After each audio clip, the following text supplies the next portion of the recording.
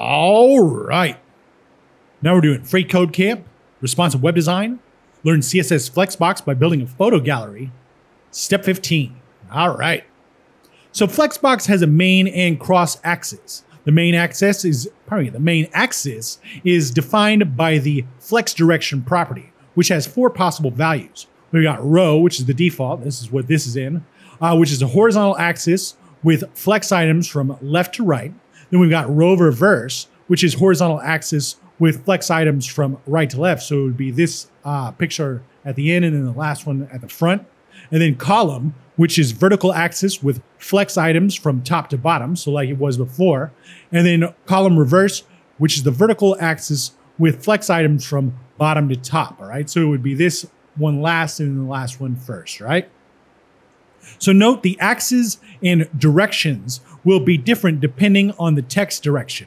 The values shown are for left to right text directions, right? So if the text was this way, the values would be this way. So the last one would be here and the first one would be the other way, all right? Or on the other side. All right. So now we're going to try the different values to see how they affect the layout, all right?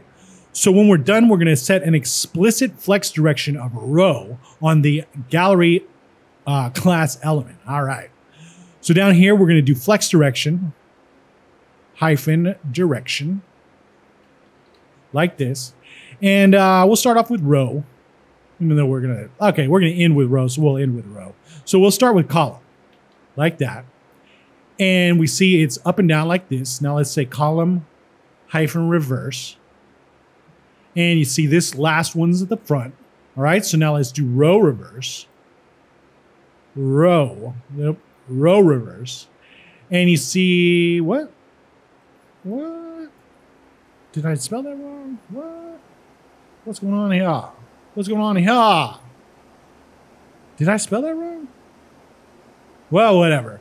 Anyway, so I guess, no, okay, look. It's down here at the bottom. Is it? What's going on? Hold on. Whatever. Anyway, doesn't matter.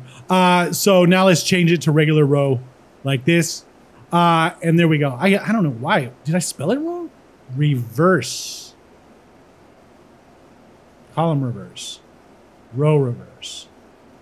Whatever. Anyway, it doesn't matter. So we got it in row like this. Let's check the code. Looks good and submit it. All right, now we're on to step 16 and we'll see you next time.